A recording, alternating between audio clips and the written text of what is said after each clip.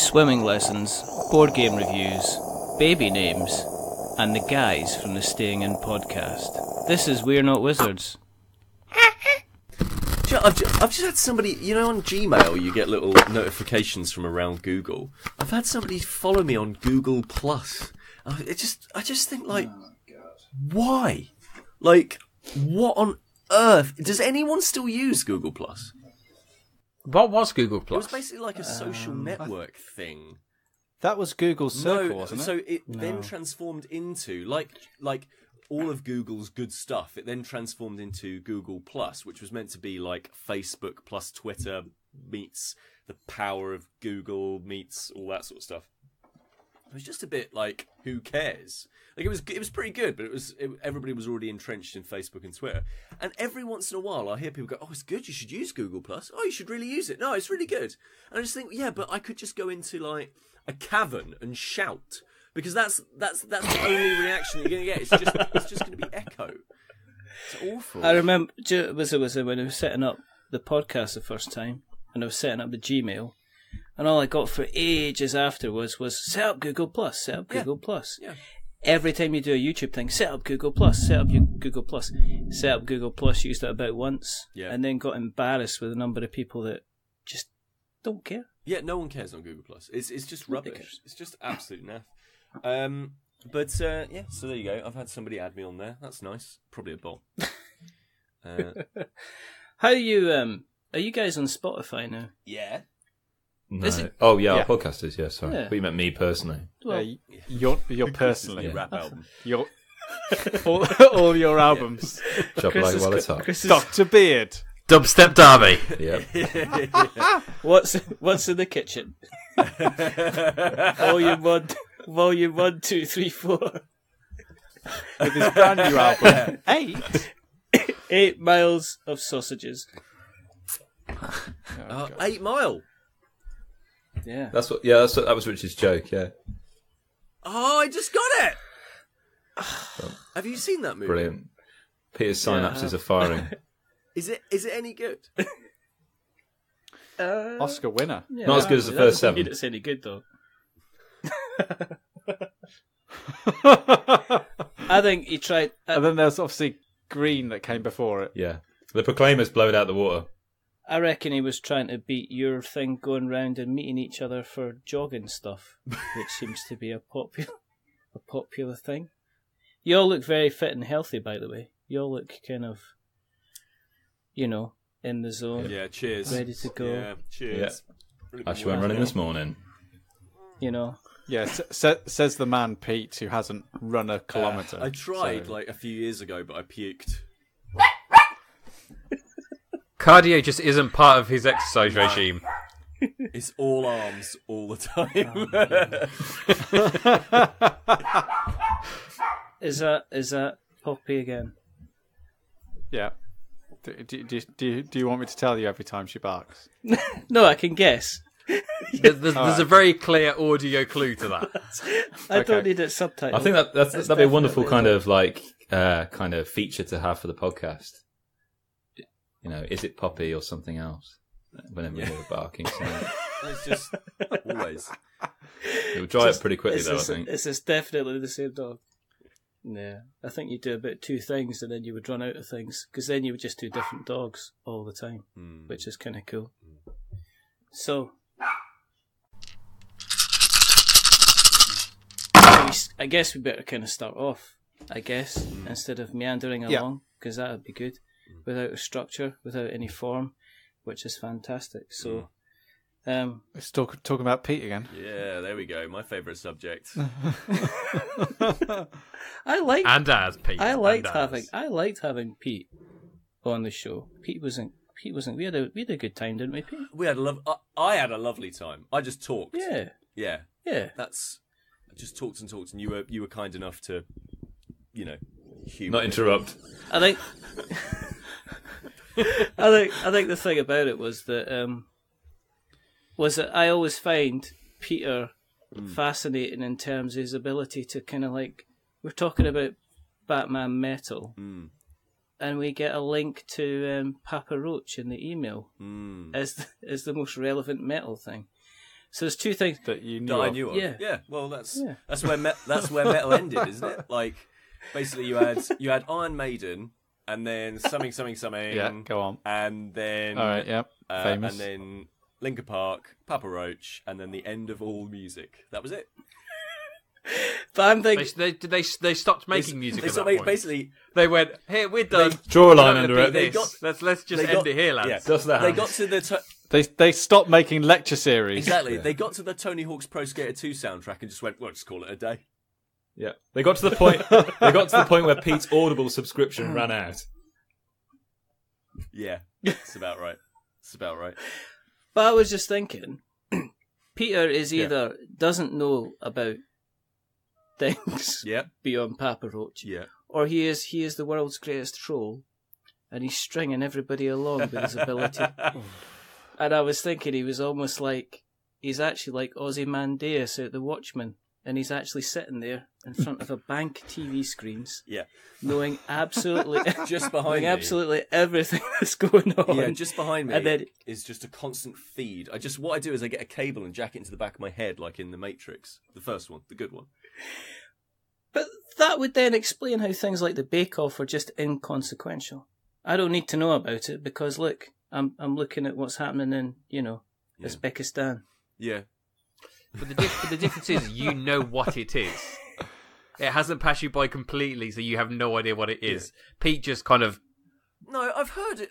only I've learns heard of it when we most mention it in things. passing. I've heard of most things. Like for example, I know that. Here we go. So I know that Stormzy is a rap artist, like who's, as far as I understand, quite popular. But that's as far as I know But as well, that- because I'm, I mean, I'm at that age where I look at Stormzy, and he's just like nothing to me. Well, that sounds like fighting talk. I don't know. It sounds like you want to fight Stormzy. Poor Stormzy. Are you throwing down the gauntlet, What's he Richard? ever done to you? Yeah, I'll tell you what. I'm ready for. You mind nothing to me. I noticed on you've got a new belt in Taekwondo. Congratulations. Yes, yeah, I did. Well, it's actually the old belt, but what they do in the highest technical realm is they take some insulating tape Yeah. and they put it round the edge of the belt. This is true. What color is your new belt? It's yellow, but it's got a green stripe in it. So that's a halfway to green, if that's correct. Yeah. It is halfway to green because you do. Oh, the right, okay. triangle Should we let the two monks and trained martial artists speak amongst Richard, can I themselves? just check? Richard, can I just check? Is that how you make a green belt? You get enough stripes so it's completely covered. Do you know what? You can laugh about it, but they've got two sides. I'm just opening my drawer and making a lot of noise, but they've got two sides to Taekwondo. They've got the Taekwondo that everyone else knows, and then the Taekwondo class that I go is part of a kind of a miniature Secret franchise for kids. Yeah, it's called Tiger Cubs. and what you get, no, this is true. It's all true and verifiable by photographs and written fact. Is that you get belts, and you get little black stripes that go around the belt. So the longer that you go to the classes, they actually put black insulating tape as well. By the way, it's not technical. Yeah. But I ended up with this. Oh, a certificate. Okay. Yeah. Korean Art of Self-Defense certificate. It's not got my name on it though. Could be anyone. Pete, where's your certificate? I want to. Yeah. Here we go. It's not been framed. Is it He just? pulls out like the Bruce Lee School of Martial Arts. Oh, he's still got the rule book. Anyone could buy that. This is my. Hold on a second. This is my G grade record card. There I am. Wow. Oh wow. Okay, It's what's the actually- date on that? Years ago. 2002. 2002. Yeah. So I got to Sir G, which is 4th grade. Okay, is this going to be just us showing off various certificates now? Because I've not got anything near me. Like Richard just pulled out a whole gamut. I'm sure my doctoral thesis is around here somewhere. Oh my god. That's just like the ultimate mic drop, isn't it? Really, it's just like yeah, well, yeah, I know you can punch and I kick, can't really lads, do it but- in terms of self-defense. Yeah. I don't know if you guys have heard, but the pen is actually mightier than the sword. So, But anyway, I think I've got a certificate for a kind of fast and effective reading course I did. Yeah. I don't know if that means 50 anything. meters, 100 meters, 250 meters. So you've got.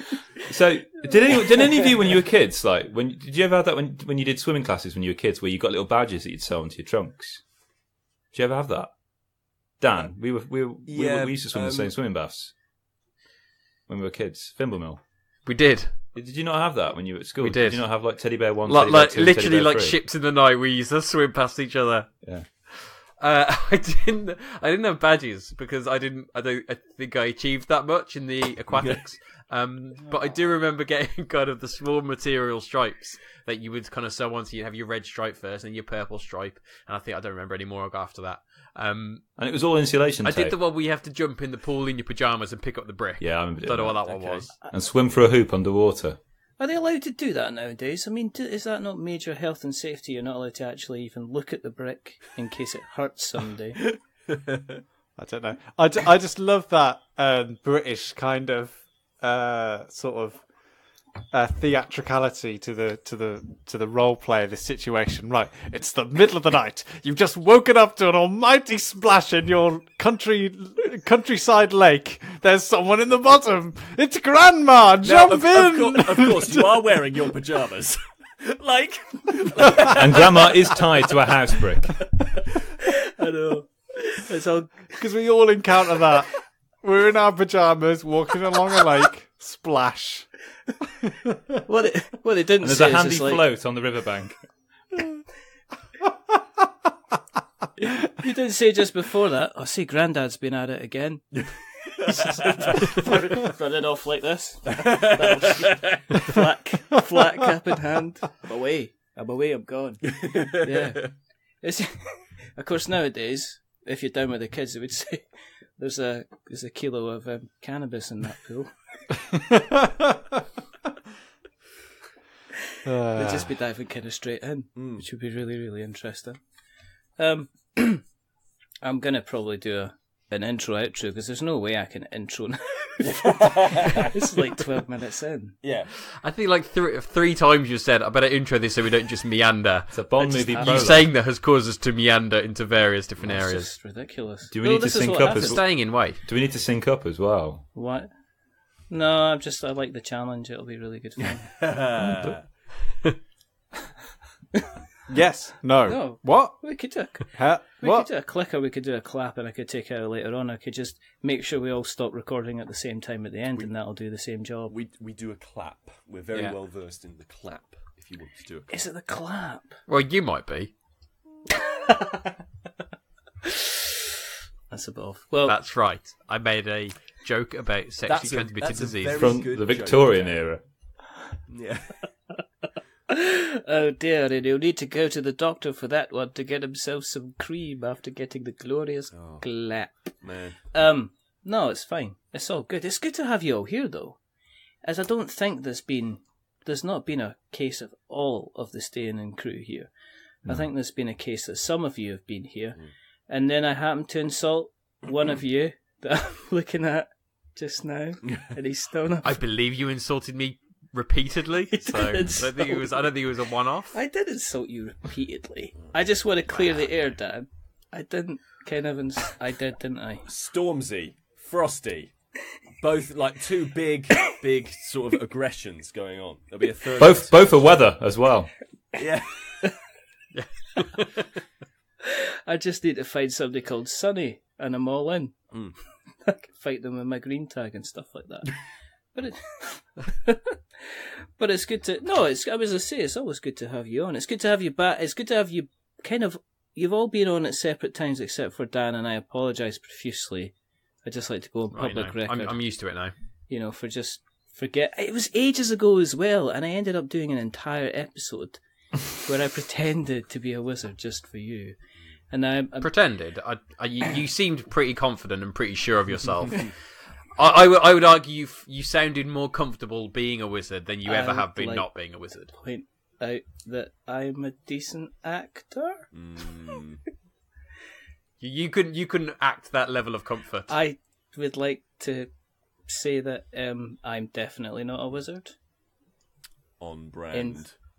I would like to definitely say that is the situation and that is the case.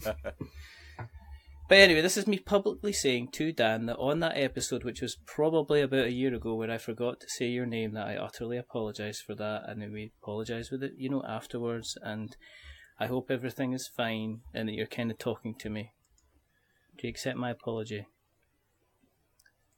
I'll think about it. Thank you very much, that'll do. Cliffhanger. Can I just briefly say that swimming awards sound a lot more fun than they did when I was a kid. I've just been looking at the requirement levels for the personal survival parts 1 and personal survival parts 2 of the Swim England safety skills certificate. So to pass your part 1, there's something quite interesting where, right, to pass your safety skills award, first enter the water with a swivel entry. Walk 5 meters away from the side, turn 180 degrees and return to the side. That just sounds like what? dancing.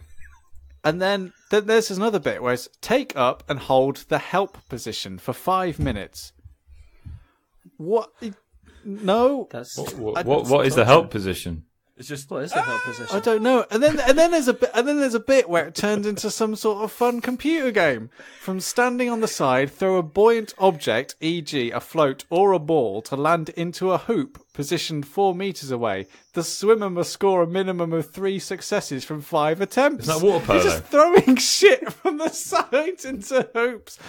You're well safe. I'm not confident in swimming. I couldn't even remember those instructions. I'd just be hoping, don't drown, please don't drown, don't try and drown. As best you can, always float. I swam for a team called Wally Wasps, and in thinking about it, a wasp is probably the worst animal for a swimming team to be named after.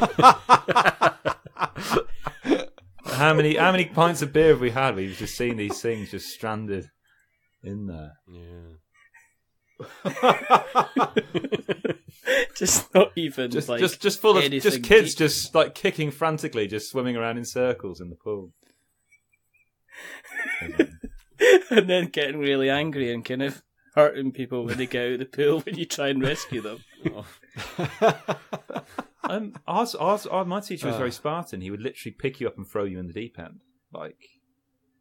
He would literally pick you up. That was your initiation from the shallow end to the deep end. He would pick you up and throw you in the deep end. Literally, he took that. That wasn't my dad, was it? He taught me. He taught me to ride my bike by pushing me down a hill. He said by throwing you and the bike in the pool In the deep end. Into a swimming pool. down a hill. How steep was the hill, Sam? I know. Well, as I don't know how old I was, 7, 8. As an 8-year-old child, the hill was like that hill in The Simpsons, that Bart skateboards down. Yeah. But obviously it wasn't that. I've passed it since. It's an old Anglo-Saxon grave. Oh my gosh! Did So you can learn some history Your on the way father pushed you down. down a grave site. Yeah, it's like an old Anglo-Saxon burial mound, apparently. Because the Anglo-Saxons were big on cycling, and it was for those who didn't make it. In years to come. And we were at the top of this mound, and he just pushed me down and went, "There you go, son."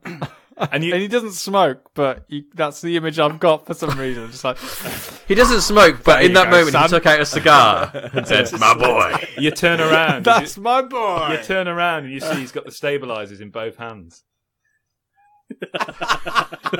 You did it. I love it when a plan comes together. And then it just disappears off. I've got a kind of an issue, gentlemen, and I need your help, and I need your, I guess, guidance on this, because you're all purveyors and enjoyers of cardboard, and as you know, we have been speaking to people on and off for some time, and we get a lot of Kickstarter people on, and through, I can only say a moment of weakness, because I've had a very stringent kind of preview policy and review policy. Because obviously, once you get known, everybody's basically saying, "Would you like to review? Would you like to preview this game?" Yeah. So I got sent, and I'm not going to say what it is. Go on, show it. I got sent a game. Okay, yeah. Yeah. Oh, Jesus Christ. What does that mean? Is it like Sophie's What choice? does that mean? Like, Right. can we? It's like no. Yeah, Okay. go on. Let's have a chat shall we, about that. Okay. Here's my conundrum. Okay. Yeah. When I was reviewing video games, Yeah. and even when I wrote kind of a couple of I put a board game review out recently for Mice and Mystics on Polyhedron Collider. Plug, hint. Mm-hmm. And there was always a precedent before it as to whether people thought it was an okay game or not an okay game. Right. Yeah. And I'm feeling the pressure with this because it's not like You're setting that precedent. yeah, it's like not like anybody else has written about this, and I'm wondering, and it kind of occurred to me that board games are very, very subjective, and I've essentially got the weight of the world on my evolutionary shoulders regarding this particular game. Now, the first thing is like I made an unboxing video which I haven't put out there because I was like, okay, maybe it's a bit too soon, and it is a Kickstarter game, which means it's an even bigger sense of pressure because it's not like the game's made and published. This is a game that's going in front of people who they're going to be asking money for. Yeah. And it's a case of, if I turn around and say, well, actually, it's good, it looks lovely, but it's not really my game, then I could be stopping them from getting funded. Is it like has it got like an ethical message? Like is it trying to be pro science or is it trying to be anti science or? No, it's not. It's just generally here's an entertaining idea. If I say to you, can I remember the creatures in No Man's Sky? Yeah. How they looked like they were made up of various animals. So that's the kind of the premise of the game is you're making various animals. Right. And then you're putting them into an environment.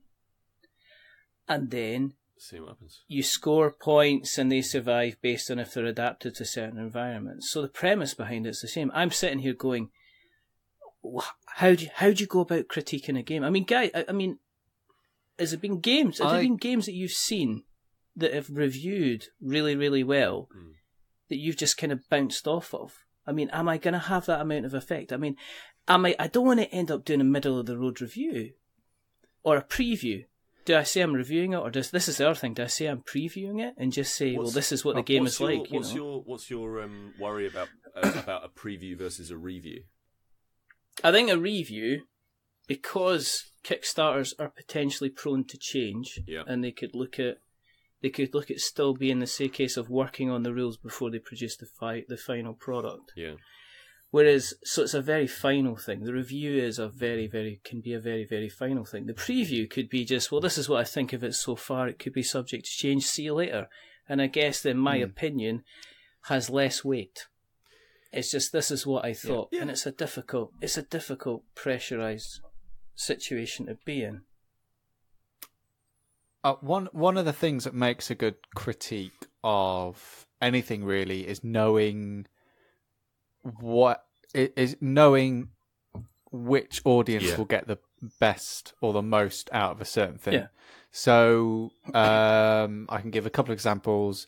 Mark Kermode recently reviewed Wrinkle in Time, and he didn't really like it, but he was very much knowledgeable in the review that it's probably because it's a film primarily aimed at 7 to 11 teenage girls, and he's not one of those. And he was like, I'm very aware of this. I went into it with the wrong conceptions about what the film was, so I'm going to watch it again knowing that this is a film made for a very specific and limited bracket. I've written game reviews in the past. I did one for Absolver, which is a very hardcore like combat game where you had to rely on like stances and learning like martial arts techniques to take down your enemies. It was very well received, wasn't it? If I remember, yeah, it's very well received, and I gave it a good score, but I didn't enjoy it. But I was able to go.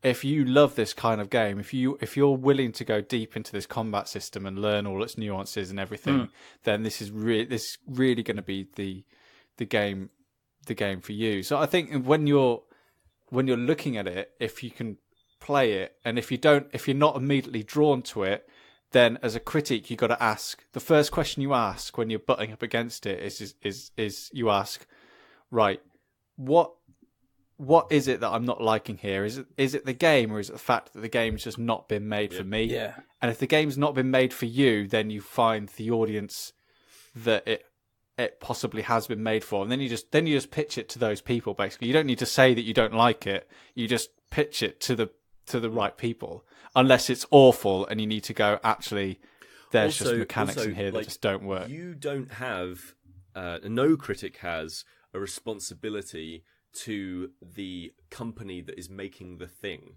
Like, your responsibility is to the people who come to you each and every time for a review or for an opinion on a piece of work.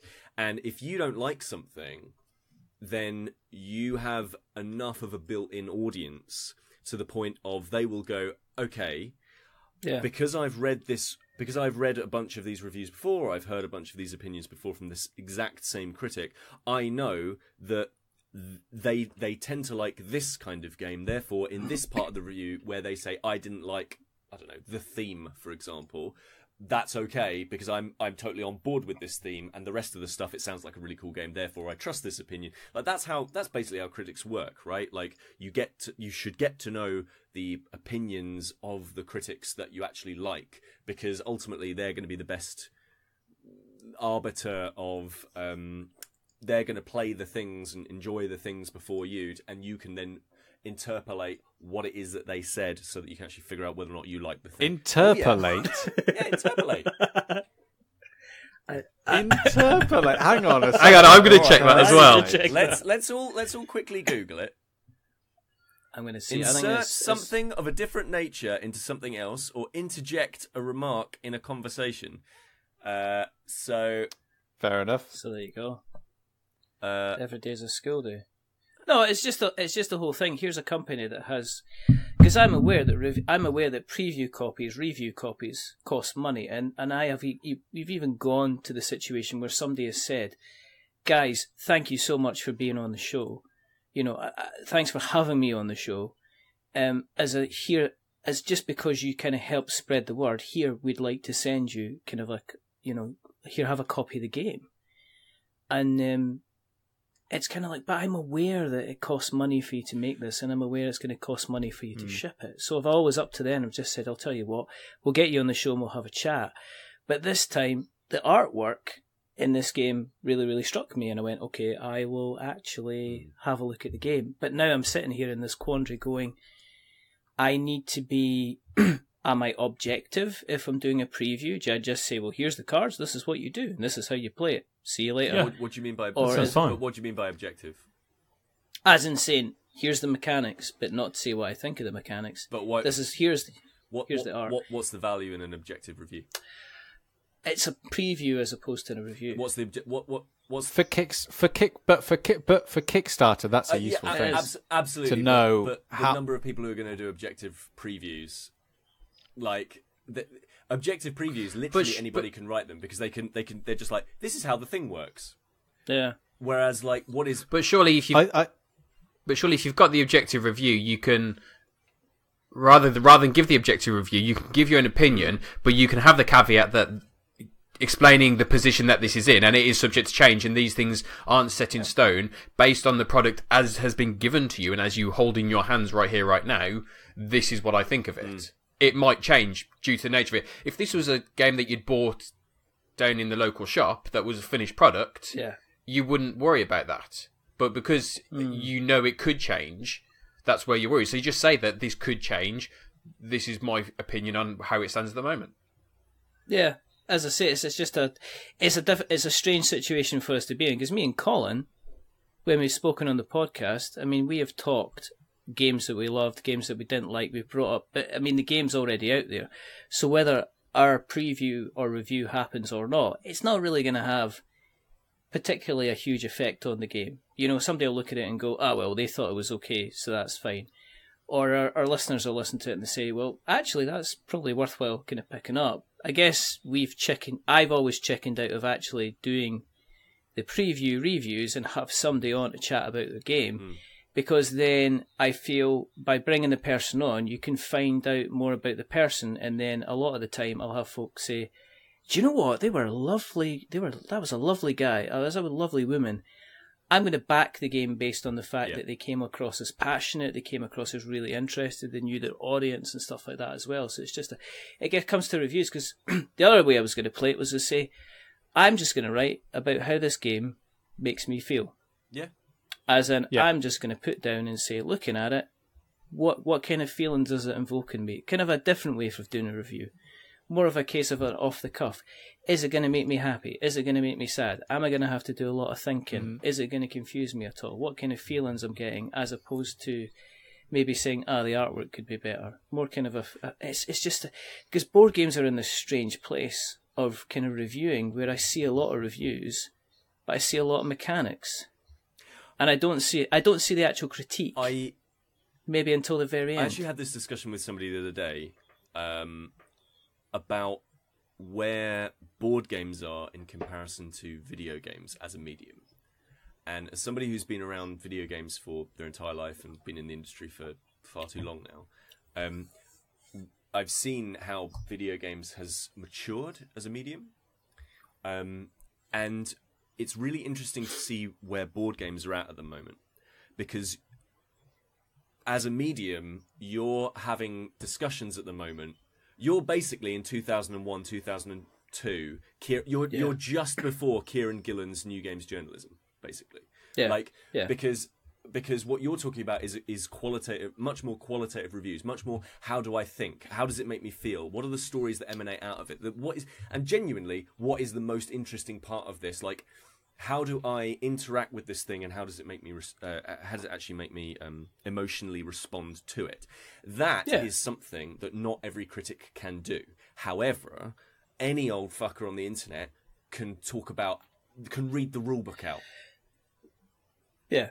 You know? I mean, that's what it is. I mean, I can open this up just now, and I can say, okay, you know, looking at the box, see, I'm a sucker for artwork, so instantly I'm thinking, this looks lovely. Right. This is, I'm looking at this going, I'm interested in opening up this box because of the artwork. And then when you go in the artwork, people can't see this at home, but, you know, this is illustrating the point now. Can you see that? Fine, yeah? And the artwork is like that all the way through. It's kind of like... And it's just a case of, this makes me feel like I want to play the game. Right. But I think that's a completely valid opinion to have, and that as someone who's reading a review and reading up to decide if you want this, you want to hear from an objective point of view what their hands-on feelings are. So if I'm someone who really enjoys the production value of board games, where they're excellent artwork and kind of when they're really beautifully put together, if I'm sitting there and I see you saying the artwork and this is fantastic, I'm immediately going to be interested in this because I know that you share that same view of loving kind of artwork in games. So that's going to get me interested more. I don't think there's any problem with that. Yeah, but as Peter alluded to earlier, it's about the reader, the person watching the review, kind of taking your temperature, going, "Oh, okay, he likes that kind of art. Interesting. Okay," and they log that away for future reviews. And they're almost kind of reviewing you as much as the game in terms of just trying to get a handle on you and take your temperature, really. Yeah, which is the other thing is do you go for a video review? Because I've got a face for podcasting, you can see this evidence in front of you. God, what is that? You're looking gorgeous, and put that away. But I'm not. I'm not. Do you want to see my elephant impression? It's lucky I'm standing up. But yeah, so that's the other thing is as well. It's the consideration of the medium, because it's not like I've got an editor saying to me, "You got to write 500 words on this, or 800 words on this, or 1,000 words for it." I could do a video where I interpret what I think of this game in the medium of dance. Sure. If I really wanted to. Yeah. Because it's kind of an open... And then I'm thinking, do I do a video? Or do I write something down? I mean... Well, what? Go. I mean, you're free to, obviously, move in whichever circles you wish. Whether or not a dance-based review is the way to go, I'm not 100% sure. I mean, if you want to do it... I must admit, video games as a medium Go ahead. has not got to interpretive dance reviews yet. So don't go too far ahead of us. Yet. Just yet. Not yet. Pete is working very hard to bridge In the that back, gap. you can see my lab, where I've got all sorts of beakers and chemicals, where we're trying to get that sorted. But I guess the other thing is that it comes down to the interpretation of the review and what, because I'm coming from a point of view where we've not done many reviews, so it's a case of this could do two things. It could make people end up flooding us with lots and lots of other offers for us to do previews for Kickstarters, which is a good thing and potentially a bad thing. I know that one of the sites that we have a close affiliation with had to turn around and say, guys, we can't do Kickstarter reviews anymore because we're getting like 5 a week. So it's just a strange thing. I've got a time to do it. I'm going to do it. I'm going to sort it out.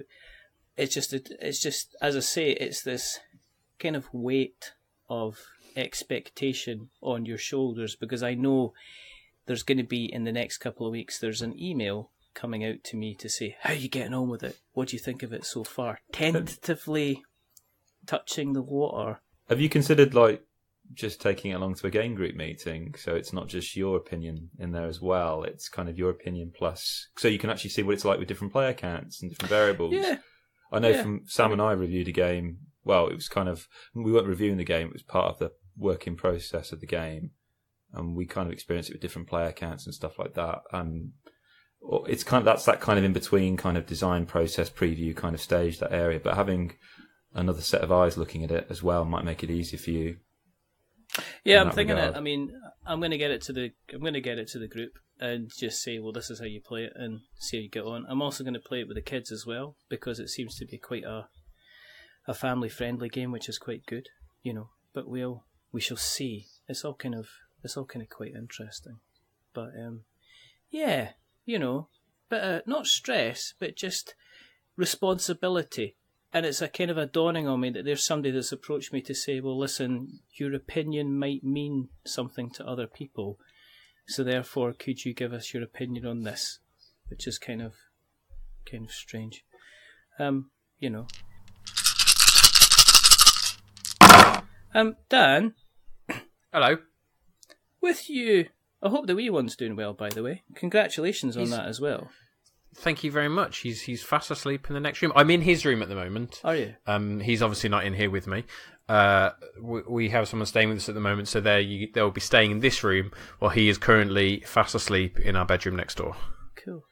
How's Bless it? him. I mean, have you found time to play any kind of board games yourself? Has time become a very compact, constricted type thing for you at the moment? Or I mean, I'm unfortunate in that my wife isn't a huge board game fan. Yeah. She does like board games, more in a kind of more of a group setting, kind of more casual. She'll love a game of code names and stuff like that. Mm-hmm. And we have played kind of board games in the past, and she's a really big fan of Sherlock Holmes Consulted Detective. And I've got a couple of games that we're going to play. So I've got a couple of the Escape the Room, the Exit Room Escape kind of one-shot board games. Yeah. So I've got a couple of them we're going to play.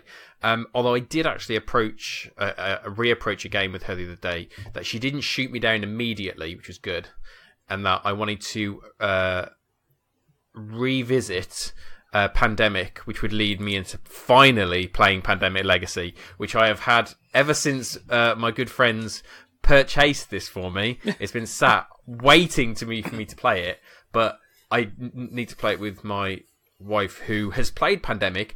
yeah, My heart kind of got a bit broken when she finally played Pandemic. I think played like 2 games of it, and then went, you know what? I think I've had my fill of that. That's me done. I've like, oh no, but no, it can go for so much longer. Don't end this now. Don't Don't ruin the dream. It was like the gateway into Willy Wonka's garden. And then she just went, Yeah. no, we're not going into this room. We're going to Tesco's. Yeah. Just rips up, rips up the golden ticket. Exactly, going back. So when I revisited it the other day, and she was open to it because she suggested playing one of the exit room escape games. So I was like, ooh, she's thinking of board games. Maybe we'll get back into that. So hopefully I'll be able to do a bit more kind of board gaming. But there is very little time in the evening time. Like he goes to bed at 7. Probably between 7 and 9 is my kind of window. Yeah. You've then got to factor in having your dinner, settling down, doing a bit of digesting. By that time, it's time for bed. So that's my life now. I mean, I've never had to allocate time for digesting. Well, once you've had your dinner, you don't want to immediately go into an activity. You want to be able to relax for a bit. You forget that Chris does it instantaneously. yeah. There is no wait time for Chris. He's not. He's like the kind of the alien. He has got acid for blood. It just kind of automatically goes in and kind of dissolves. It just dissolves. I'm pretty sure that in years to come, he will actually be kind of studied as a man who had 4 various stomachs for different. Like a cat. He's like Rumen. He's actually the next stage in evolution. Starter, main, dessert, and one specifically coffee and cigars and cheese. Yeah. Just imagine that. Just like that. He's just like, Chris, what are you doing? Chewing the cud.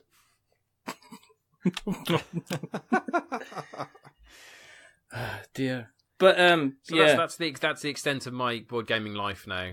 I've played a few more video games because I'll play them solo.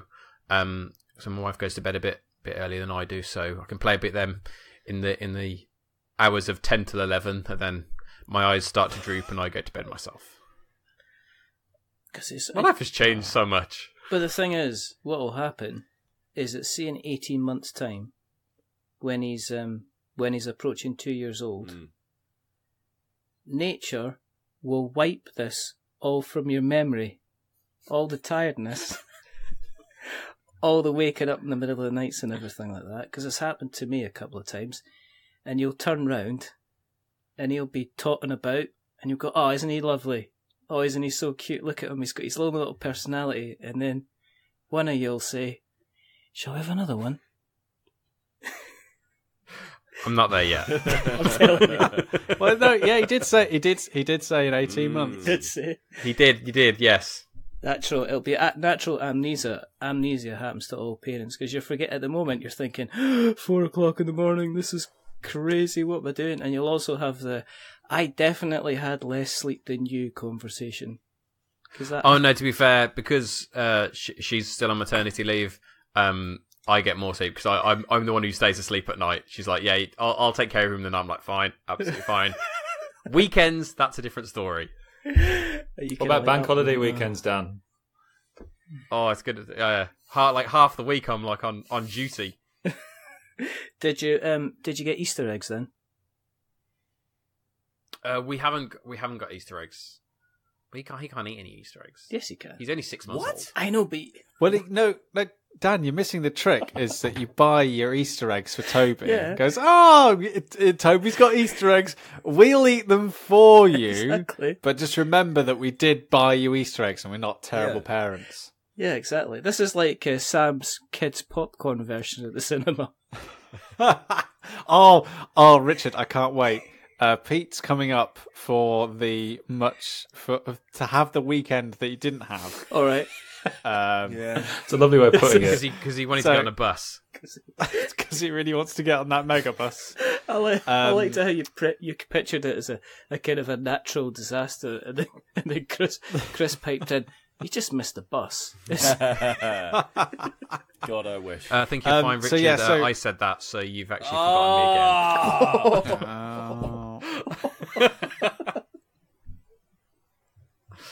again. So it's a habit you've got has there. not yet been squashed. No. Well, it was, and now you've just reignited it. Oh my goodness. Okay, I am a wizard. I am a wizard. I am a wizard. Right? You heard it here first, folks. So Pete and Chris, Pete's coming up, and Chris is going to come along in a few weekends' time, and we're going to go to the cinema where I've got this grift going on with my child's popcorn mix. Just on this. Just on this, it does always sound like you're a character from the Beano when you refer to it as a grift. Roger the Dodger. Yeah. So hopefully, when we're all trundling into Infinity War with the tickets that I've already booked. When are you going? 12:30. No, I won't say the time. We're going on. I've already said it. We're going. We're going to be at the Cineworld at 12:30 on the Saturday. Okay. Because I'm not doing another midnight screening because they are the worst. And I don't want to be... Well, yeah, so I went to the midnight screening for Deadpool and the original Avengers. Right. Mm-hmm. Was that the one with Ray Fiennes and Augusta Winter? And yeah. There's only 2 or 3 people in there. And I also... In Aberystwyth at uni, I went to a midnight... Oh, no, it was a triple bill. But at midnight, they showed the third Blade movie. So they showed Blade 1 and 2, and then they did the third Blade. Oh, that's a long time to wait for that film. Yeah, it's just like, this film's great. This film's actually a little bit better. I'm really enjoying it. Here comes the... no. I hope he goes to prison. So we're going. And so I'm hoping that we're all trundle in there to Infinity War, the biggest film of all time, with our little kids packs. Are you actually getting the one that's got like the carrot sticks? No. It's a small popcorn, but they just fill the box. Really, they don't care about it. It's like they fill that box, and then buried inside the box is a pack of Magic Stars, and then also buried in the box is a Capri Sun. For the price of a small popcorn. I've got it going on. I just like the idea of Sam walking up to the counter, looking at the woman in the eye and saying, "I'll have 3 child boxes, please." But that's what you got to do. That's my cinema grift. Is when you're ordering popcorn. It's not a grift, Sam. You don't. It's choosing. It is because it is. No. It is because they don't advertise. They don't advertise a child's popcorn. They just don't. It's just not on the menu. But you have to ask for it to get the smaller, more economical and better eating experience. The funny thing about the first time I ordered this kids box is that Lisa and I were watching it in Molly's Game, which I think was an 18-rated film, and I was just in there with my little kids box, which I think had like some sort of kids tiger print on the outside. I can just imagine when Sam walks away from the counter with his 3 boxes of popcorn, that he stops, looks at the camera, and the shades go down, and you get that ding, ding, ding, ding, ding, ding, ding, ding. Thug life. But yeah, the midnight screening things is it's wonderful being part of the zeitgeist, and you do get quite a nice feeling that everyone's in the same. Like, no one in this room has seen this film before. We could be like the first people in the country or the area to be seeing that film, and that's an exciting experience. But you always walk away from the film going, "That was great, but I really want to go to sleep."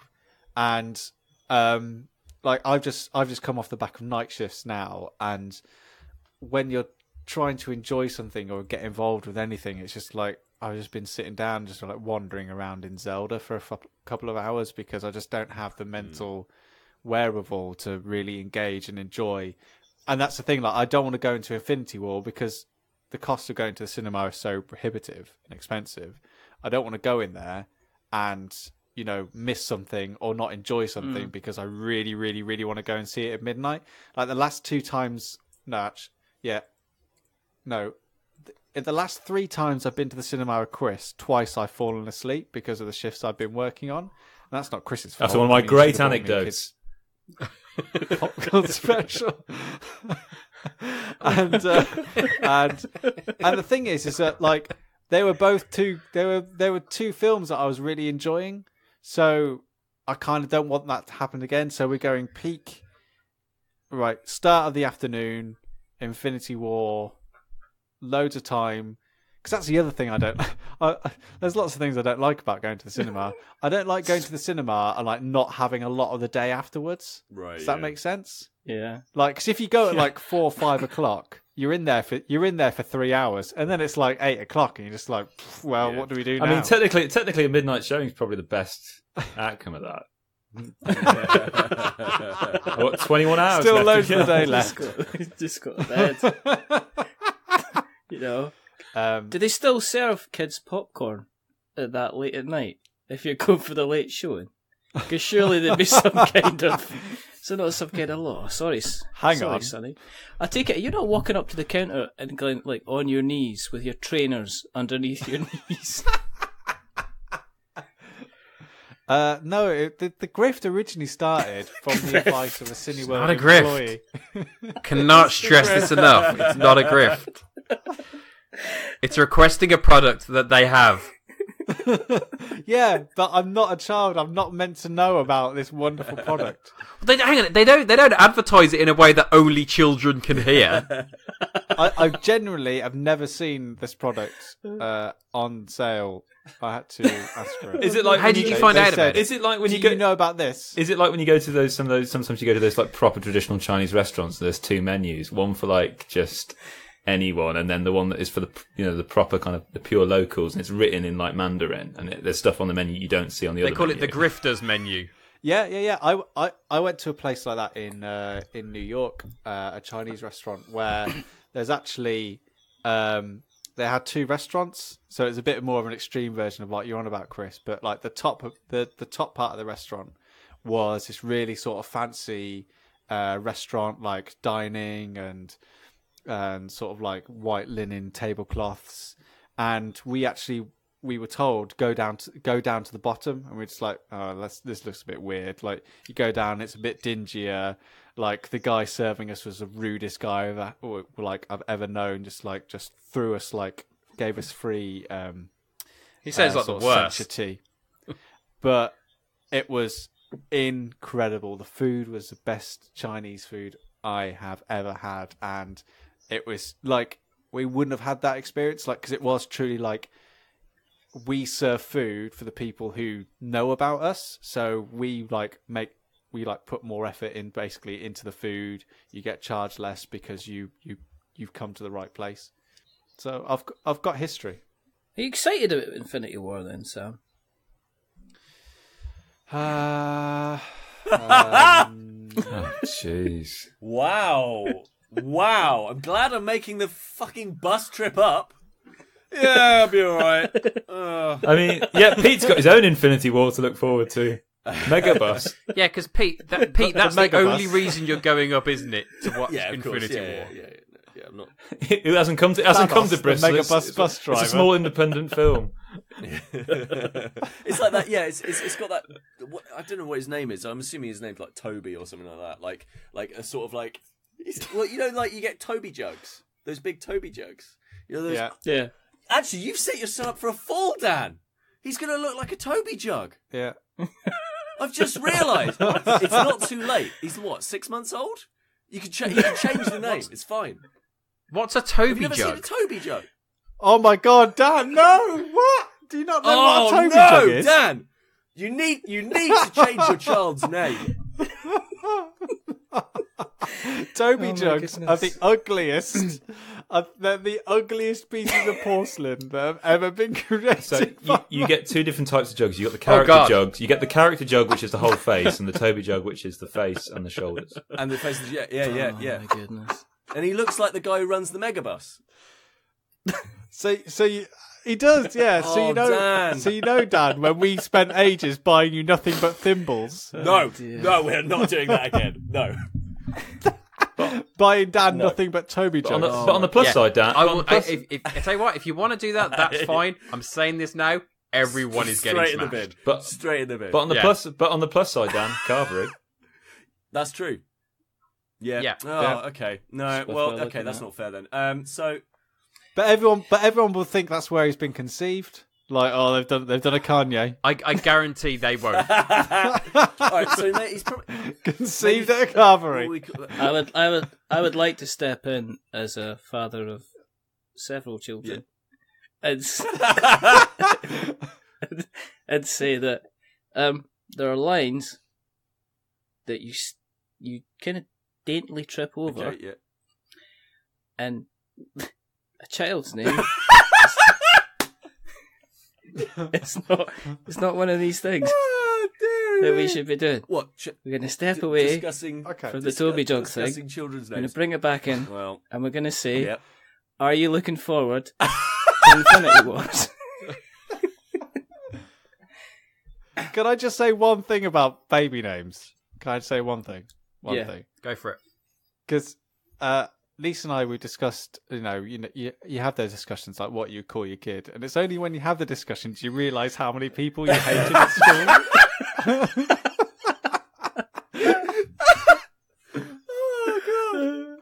Oh, Anyway, Funnily enough, so, me and my wife, we never had that conversation.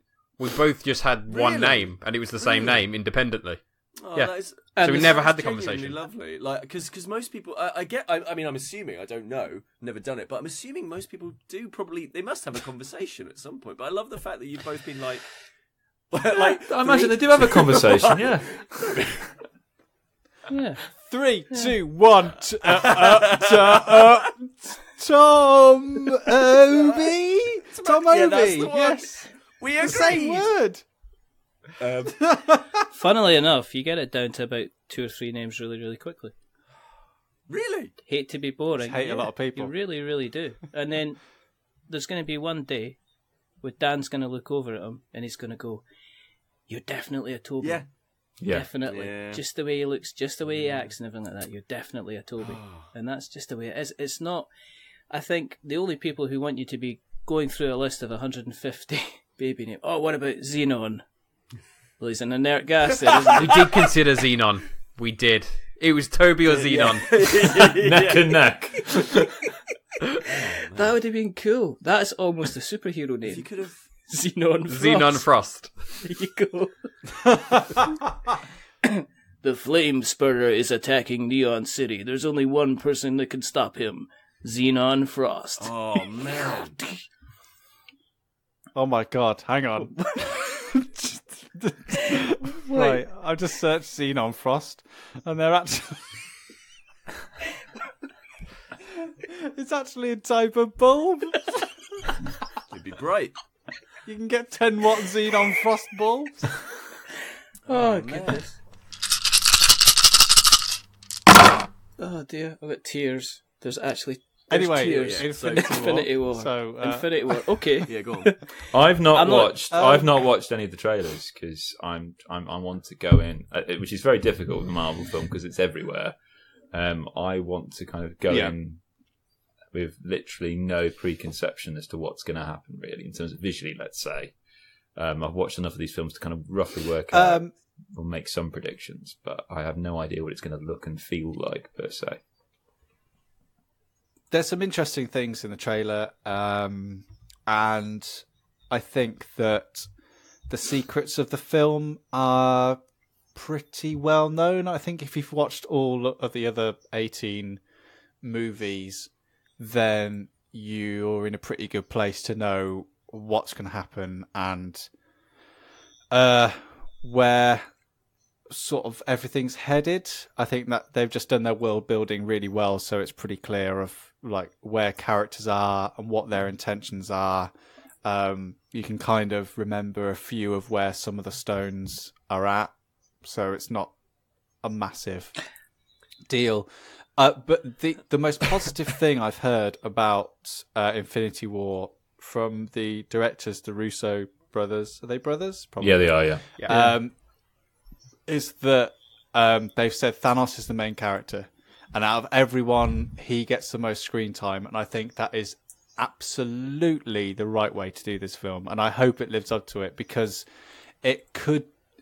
Obviously, the biggest worry about it is it's just going to be a massive mess of, 15, 20 different people all rushing to save their individual stone. when really you want to know more about who this guy is, you know, what his motivations are, his links with the Stones and like the legend around him, and if they're able to pull that off and make him the actual central character of it, which upon recollection is really the first time I can think of that happening in any superhero film where the bad guy is the central character. I think they'll be really doing an interesting thing.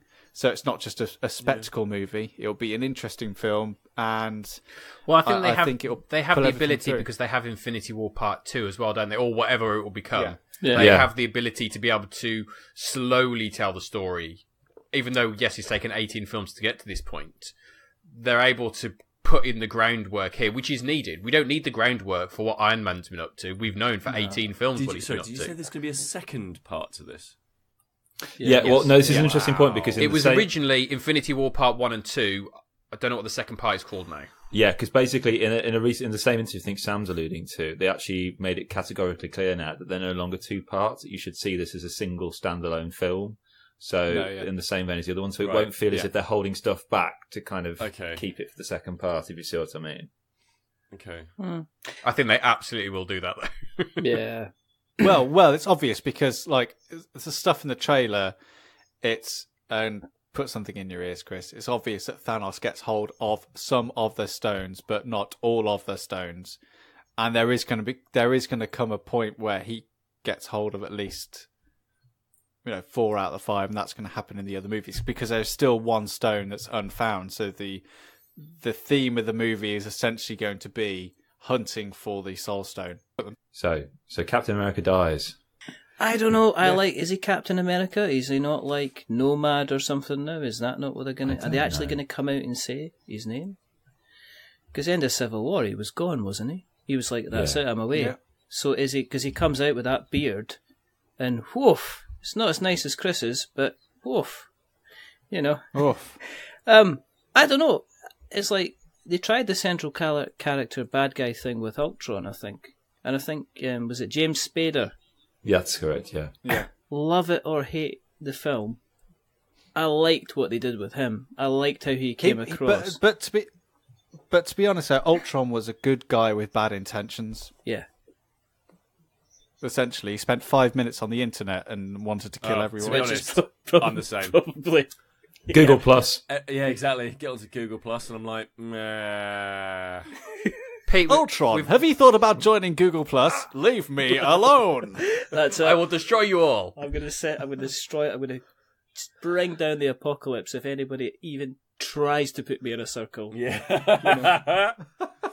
Nobody puts Ultron in a corner. Well, there aren't any corners in a circle. But no, so I'm just I'm interested to see. I'm interested to see if they've kind of nailed everything down with the film after what you guys were talking about with Black Panther, and how people are saying, "Oh, this changes lots of things," and I'm kind of like, okay, maybe it does, but I think they're going to stick to the vision with what they're doing for Infinity Wars. Yeah.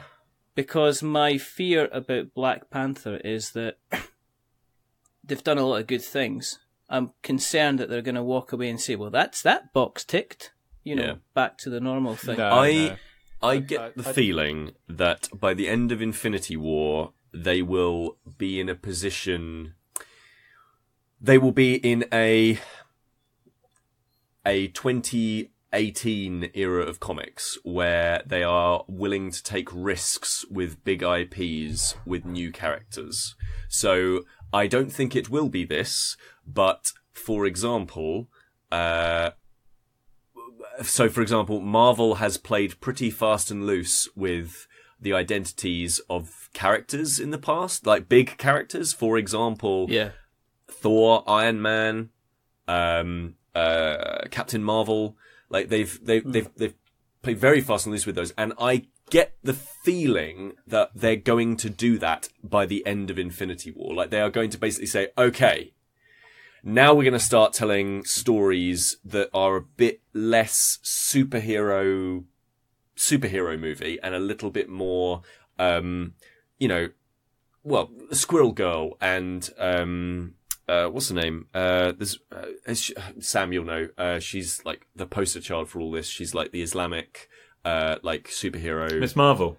Oh, Miss Marvel. Miss Marvel. Like, so like, I definitely feel like we're going to get into that point. And again, the Deadpool stuff, you keep seeing them doing sort of postmodern takes on comic book movies. I think this is Marvel wanting to push the envelope just a little bit, and say, okay, well, this is the opportunity to maybe kill off a character and then have the mantle picked up. I think they're absolutely having to look at a future beyond what everyone has come to know as the core basis of the MCU. The likes of your Iron Man, your Captain America, you thought that's what it's been built on. I'm sure I've heard talk of them potentially exploring the idea of the multiverse in kind of as the MCU expands, which obviously then lends itself to reintroducing some of the older characters but repackaged with newer actors. It allows you to kind of continue stories in new and exciting ways. As you mentioned with stuff like Thor, obviously the character of Thor is a female, so they can do tonight. The role of Thor will be played in tonight's episode. So they do absolutely have that ability kind of in their future, and I think that's probably where they'll go. For me, it's 18 movies now. I haven't watched Black Panther yet, but I've got Infinity War to come. I think once Infinity War wraps up, I might kind of step off the train and be like, you know what, I can't. It's exhausting trying to keep up with them because they're just so consistent and they're all great. I really enjoy all of them, but I think it's a perfect opportunity to wrap this whole thing up. As much as I love some of the characters who are relatively new, people like Doctor Strange, who's only had one film, he's bound to have more films after that. Ant-Man has had one, his second one's coming out, he's bound to have at least another one after that. But I'm just kind of a bit tired. Up to date with the TV stuff like Daredevil and Punisher and stuff like that. I used Agents to of keep Shield. up with them. I used to keep up with them, both DC and the Marvel side. Again, there's just so much I can't. It's just, I mean, I really enjoyed Jessica Jones season 1. Obviously season 2 is out now, but I've not been tempted to catch up with that. I didn't catch up with Luke Cage or kind of Iron Fist or the Defenders. It's just there is so much that, you know what, I just don't physically have time for it. It's not exciting anymore to be told like, oh, they're doing this crazy character that you never would have thought would have got their own series or their own film, and you're like, okay, cool. Like, I really like all that stuff, but even I'm at a point where, you know, I don't know what else Marvel has that I would think would be interesting, unless apart from maybe like a Hawkeye spin-off or. I think in Marvel's defense, I think they've done so many things where you've kind of gone, what? That's not going to work. Guardians of the Galaxy was never going to work, and yet it's one of their best ever series. And to be fair, once I get off the train, Guardians is probably the only one that I'm probably going to go back to, because I reckon they'll make a third one. I'll probably go back and watch that, but I'm probably not going to watch the rest. But at its conception, people are like, why are you making a film about a tree and a raccoon and all? That's just not going to work. They're going off the rails, and yet that is possibly a lot of people's best favourite Marvel film. Are they going to Last Jedi it? Do you think? Are they going to do what? Pardon? Are they going to have a Last Jedi moment where they're basically going to scrub a whole lot of stuff that's happened and just say we're opening the way for a kind of a clean slate? Because I think they've got that kind of multiverse kind of magic wand in their back pocket when they want to kind of flick that switch, and it enables them to say, all right then, clean slate, we'll start again. And also, it gives them, and it's a narrative way that's built into the comics that allows them to do that. Just to play devil's advocate, this is the kind of event in comics that does that. Like, yeah, it is. Like, Infinite Crisis and stuff like that. Yeah. But also, you've got the stuff now that Fox previously owned, like the X-Men to come as well, which they've got to somehow accommodate. If they want to accommodate in Kevin Feige's future master plan, maybe that will be a means for them to kind of bring in the X-Men and the Fantastic Four and stuff. I'm kind of more. Done with Spider-Man. I'm kind of more excited for Deadpool 2 than I am for Infinity Wars, because I'm terrified Infinity Wars is going to be, and let's cut to Black Widow, and then let's cut to, it's going to be like the last half hour of Return of the Jedi, where you've got like 3 scenes all going on at once. Quick cuts between the characters just to make sure that you're kind of up to speed with what they're doing, and a kind of a quick back and forward kind of edit. And that's kind of what I worry about, is that they're going to try and fit so many characters into the last half hour that you're going to end up not that kind of satisfied. We're also into the least interesting part of comics, I would say. Like, the least interesting part to me is these big crossover events where you don't actually have any time to relate to any of the characters. Like, you just, like, again, so obviously different universe, but like Crisis on Infinite Earths, I don't know if you've ever read it, but it is boring. Like, unless you are super into all those characters and know exactly what they've been up to up until that point. Same with Civil War, really. Like there's a pair that they focus on in the comic book series of Civil War, but really that main thread is just boring because you have to know who all these characters are to give a toss. I'm much more interested in comic book movies where they just go, okay, here is a character study of a god who walks among men. Like, cool. That's really, really interesting. I think the difference here is, I think for one of the first times, this film has stakes. All the other films have been, you know when you're watching Captain America, they're not going to kill off Captain America. He's got to get through to Infinity War. They're not going to kill off so-and-so. They've got to get through to this. You get into an end point now that suddenly there are stakes. And actually, shit can go down in this one that probably you knew wasn't going to happen before. Except for all the sequels that have already been announced. Yeah, I but mean, they could. There's a lot of films coming up that doesn't involve a lot of the characters in Infinity War. For example, they could also kill off Iron Man and still do another Iron Man, either as a prequel or, much better, they could then just say, okay, this is the female Iron Man.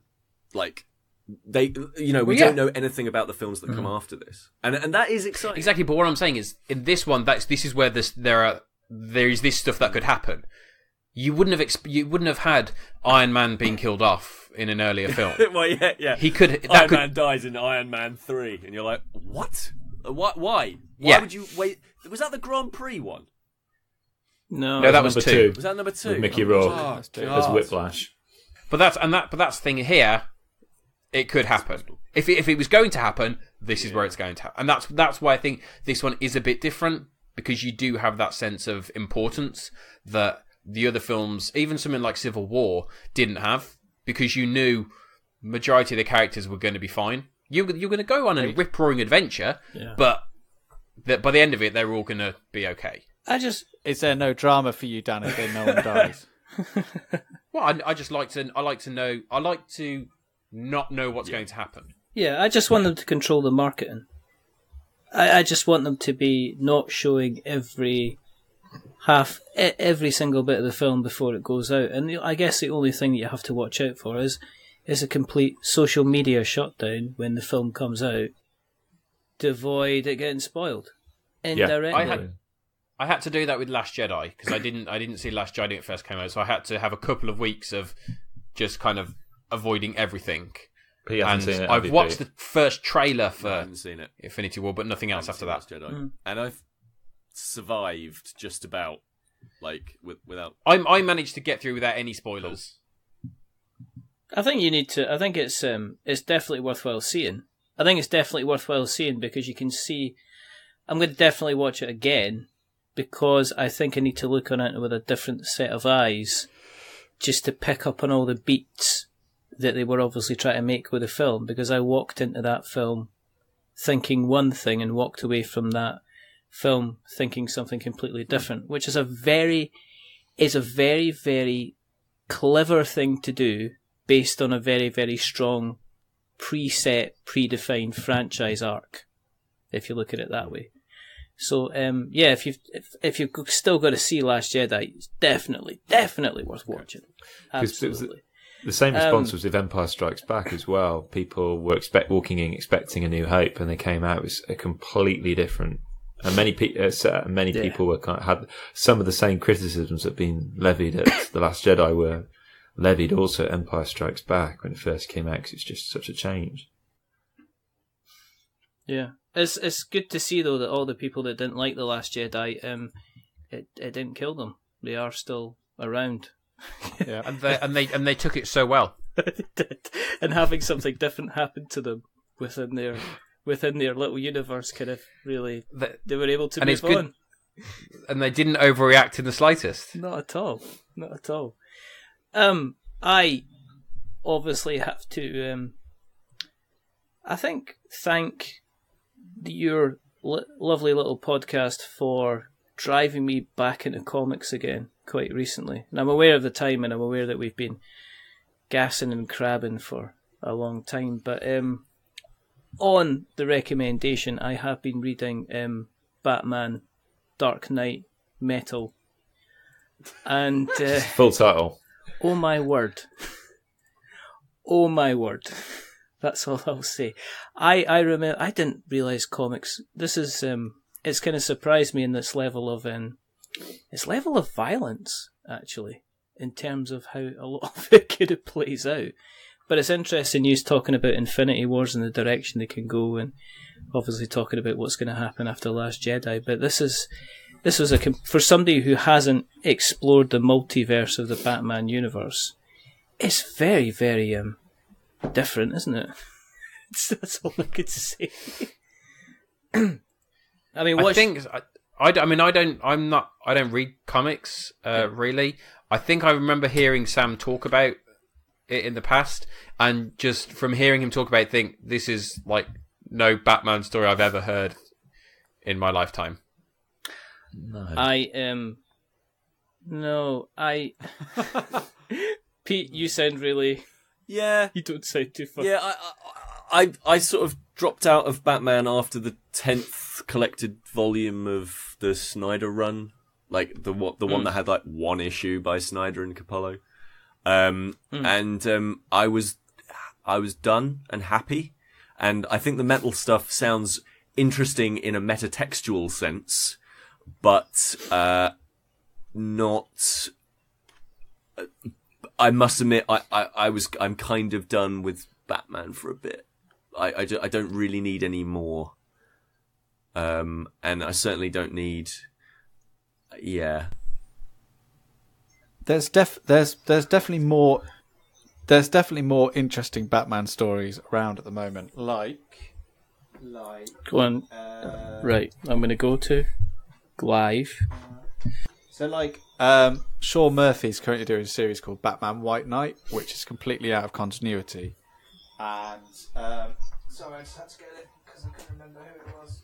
And it's an 8-issue run, and basically it examines Joker manages to cure himself, and it examines what would happen if Joker, not necessarily the Joker, but someone managed to expose Batman for the liability that he is and the danger he actually poses to Gotham. And through lots of rigmarole, basically Joker manages to create a squad within the Gotham City Police Department to take down Batman, especially when they realise that the people of Gotham have been paying taxes to set up it's called something like the Batman Relief Fund. So all like the collateral damage that he causes as he's going around chasing, it's just like the people of Gotham, they find out they've been paying to basically fix up for Batman, just like going around causing loads of shit to capture enemies that probably wouldn't be there if Batman wasn't there in the first place. So it's a really interesting examination of the Batman dynamic and is he actually a good force for Gotham? And that to me is that's an interesting story for Batman. And to be fair, where metal basically as a concept doesn't play on Scott Snyder's strengths as a writer. Right. So Scott Snyder is a very honest and reflective comic book writer. He is very vocal on Twitter about his anxieties, especially as a father. Like one of his fears is basically what he feels, and you know, I apologize because I'm kind of talking on his behalf, but this is kind of what I've picked up through his comics and conversations that he's had on Twitter.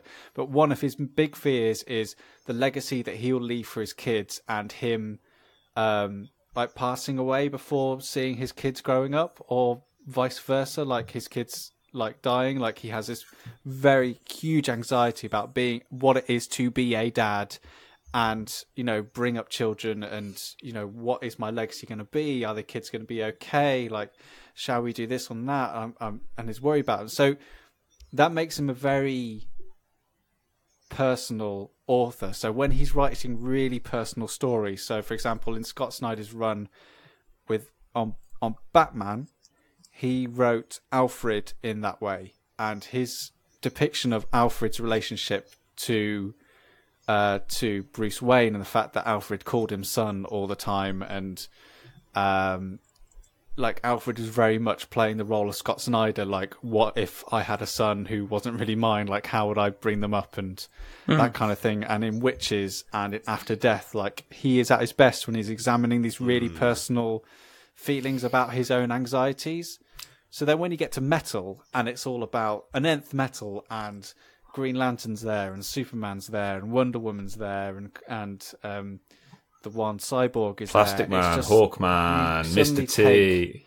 Well, T-Man, Plastic sorry. Man Mr. T's and something completely Hawkman, different. And you kind of...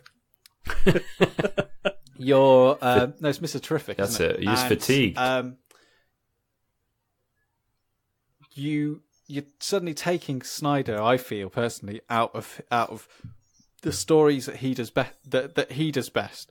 And when Scott Snyder's not writing a really personal story about examining his own anxieties as a father and a person, then he tends to kind of go more in the horror direction. So he tends to push a lot more of his visuals about sort of horrific images and ideas on, you know, metaphysical stuff and philosophy. And to me, I just don't think he's as strong when he's doing stuff like that. And so Metal has gone from issues where they've been really sort of interesting and exploring interesting ideas about, essentially, I feel like Scott Snyder had a really interesting idea, which was, and this was the pitch to DC, what if there was a negative multiverse? Yeah. What if Batman fought back and said, no, hang on, for example, Flash, let me use your powers. You could use your powers for good. If I had your powers, I could go back and save my family. Yeah.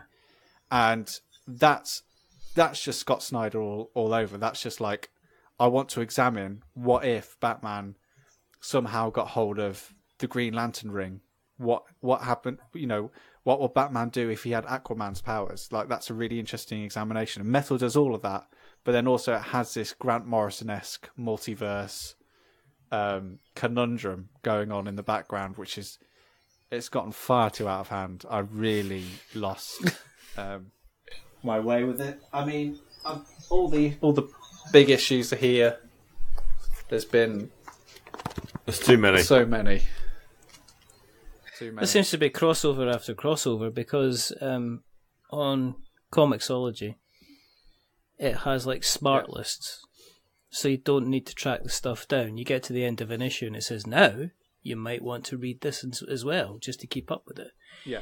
But you can end up with quite a reasonably large collection. As I say, as somebody who hasn't kept up with Batman for a while, dipping into that universe probably wasn't the right one to dip into.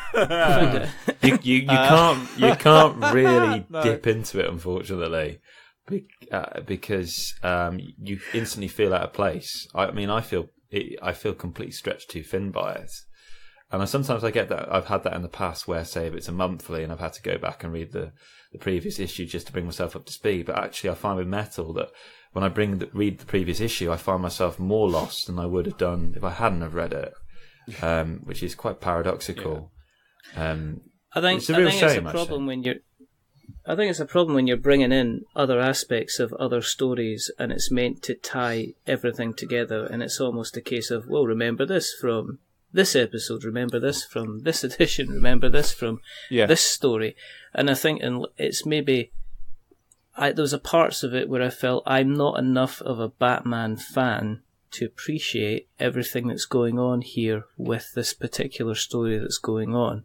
Especially when it started talking about Hawkman and here's this and this is his backstory, and then going into this, and you're meant to kind of know all these little things that happened, kind of thing. It stretches the story stretches all the way back to Infinite Crisis, and when Batman got hit by the Omega Beams, the Omega Ray, by Darkseid, the Omega Beams by what's his name, by Darkseid, and got sent back to Neolithic times. Like, that's basically where the story starts. And like, as I said, there's so much. There's lots of really intricate and interesting things. Like, you find out that basically Snyder has planted much of the seeds of what happens in Metal at the start of his run, at the start of DC Rebirth. Yeah. In like the Court of Owls stuff. But I increasingly get the feeling that DC just don't know what to do with Scott Snyder and consequently Greg Capullo. Like, there's definitely feeling at the end of his main Batman run that he was that DC were trying to wind him up and get him into this position. And then there's definitely feeling with Metal that he was brought back on to kind of rejuvenate and save the sort of line.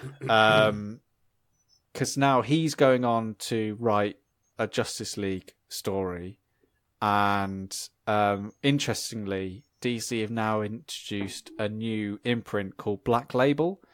And so this is going to be completely out of continuity, out of publishing schedules. The artists and the writers are allowed to kind of do what they want with the characters.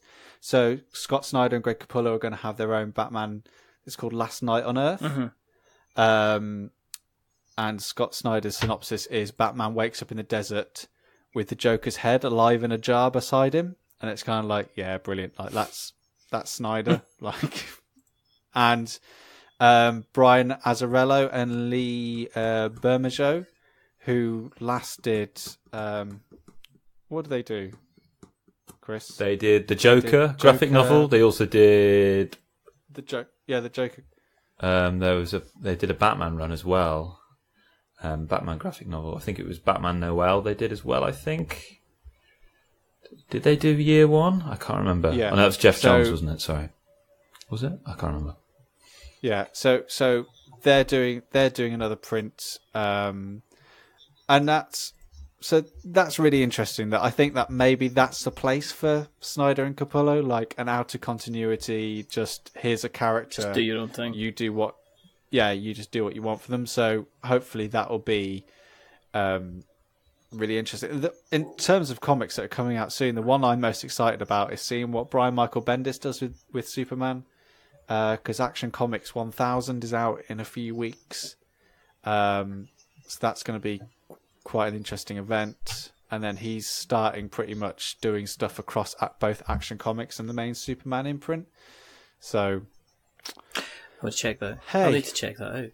Mm-hmm. We also need to check if Peter's still there. I'm here. He's fine. It's like, just get him in, wake him up. I'm a little sleepy. It all sounds really good, but to me it sounds like Batman jazz. Like it sounds like riffs on stuff that if you don't really know what's going on, how accessible is that? And that to me is what comics has always had as a bit of a downside. Like, that's why I prefer going the graphic novel route and going, okay, volume 1, let's start here. Where does this go? Or just picking out stories that, picking and choosing specific stories because I go, oh, I've heard that this is a really interesting story, and I've heard that it's accessible enough that anybody can start here. But those graphic novels are just selections of a run from a bigger run. But it's collected the best of the graphic novels, certainly within bigger the framework of like characters that have big runs, basically the good graphic novels contain the whole story, and you don't have to worry about anything else from there on in. Like you can sit down and you can read, let's say, The Long Halloween or Nightfall or whatever, and you can read those, and that's a whole story. And at the end, you can go, and that was the end of the Batman story. Hooray! Rather than like week after week or month after month buying all of these single shot comics and having that constant. It feels like you're on a fishing line, you know. It feels like you're hooked in. Like, oh, I have to get the next one because what might happen in the next issue of this? And that to me is just something that I can't really get involved with. Well, you know something. If they did a well curated series of episodes of a podcast, then they couldn't do much better. Yeah. Then the four of you on the Staying In podcast. Oh, that's nice. That's very kind of you. Oh, shucks. This is where we flood red. You can't really see it because of Chris's Yeah, beard. you're going to flood red. You're going to all have to flood red. This is when I put my admin hat back on. Because I'm aware I've kept you for far too long, and it's been really, really nice, except for that awkward bit in the middle with Dan. But, you know. Yeah. That's fine. Yeah. That was awkward. I think this is the first time all four of us have appeared on a podcast that wasn't ours. It's like those episodes of Scooby-Doo where they would kind of do crossovers with like the Harlem Globetrotters or Batman, you know, and they would cameo in the cartoon. I like the fact that in this analogy, Chris is referring to us as kind of like Shaggy and Scooby.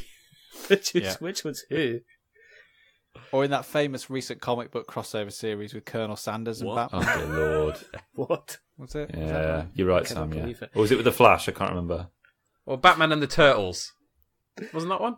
No. Absolutely. Oh, yeah, there was Batman and the Turtles right, have a crossover? Anyway, what I'm trying to say is if you're looking for a podcast where you just get four fabulous, wonderful people appearing together and chatting, like we have chatted tonight, just about random stuff, which is always wonderful. Geeky stuff, the guys talk board games. You couldn't do much better than checking in, kind of staying in. They're far, far more professional than we are. Far, far more professional. We're shaking our heads. You've got intros and outros. Absolutely. I know, but do you know what I was going to do at the beginning? I was going to do this.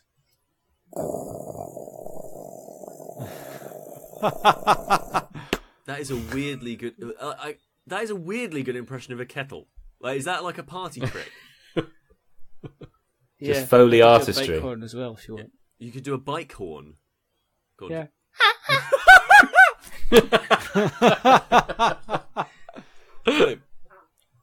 That's it. Just cut and loop that. Dear. Yeah. That's it, just forever. And that was Staying In with no. No. If people want to find you on the internet, they just go to Staying In. Yeah. Stayingin.podbean.com. That's the one. And they can find you on Twitter, which is twitter.com/stayingin. Staying in pod. At Staying In Pod. Staying in pod. Yeah, staying in pod. Staying in pod. And you're Someone else is already staying in. And you're, well, they're obviously not doing as good a job as you guys. And they can also find you on, you've got Facebook as well, haven't you? We do, actually. Yes, we do. Yes. And you can find you all on the regular kind of podcast catchers, which is your Acast and Stitcher and Spreaker, and you're on Google Play, and you're on iTunes, and YouTube. you're absolutely fantastic. And you're a definite, yes, YouTube as well. You're a definite must follow, must subscribe, and must listen to. And I'm very, very delighted that all four of you have actually kind of pitched up tonight, which has been absolutely wonderful. Guys, thank you very, very much for coming on. Thank you for having us on. Thank you. Thank you very much for having us. Pleasure. Absolute pleasure. It's It's been delightful. It has. It's been good. We'll need to do it. We'll need to do it again. We might even need to talk board games next time.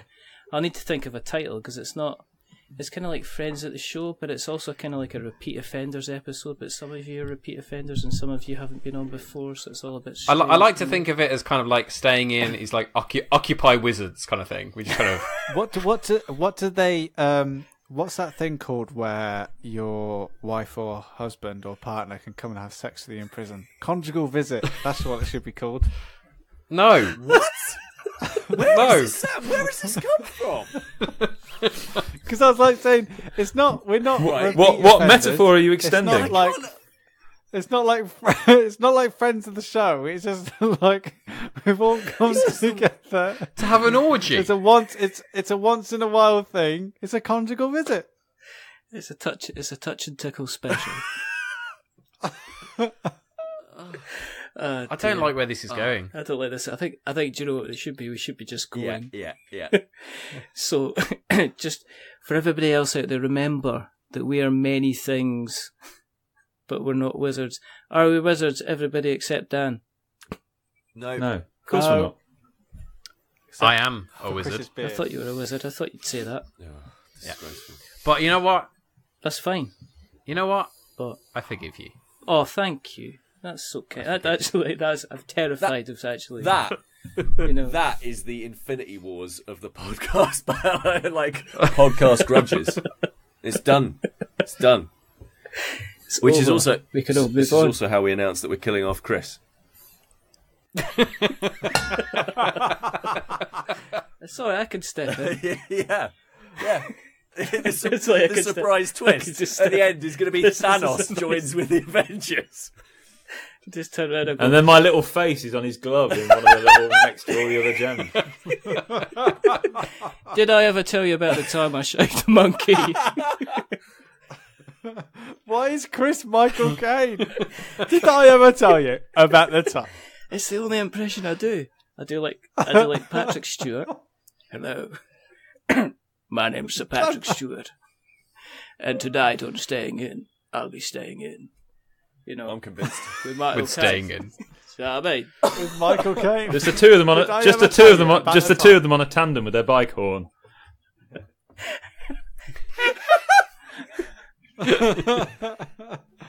Oh my goodness. But until the next time, say goodbye, gentlemen. Goodbye. Goodbye, gentlemen. Thank you very much. It's always one. It's always every single time. And it's goodbye from me. Remember, stay safe, roll sixes, and please check out Staying In, because your ears occasionally need a little bit of tender loving care. So you don't want to go out in the cold, you don't want to go out in the wind, you don't want to go out in the rain. Sometimes you just want to stay in and have some luxury about them. But until the next time, goodbye.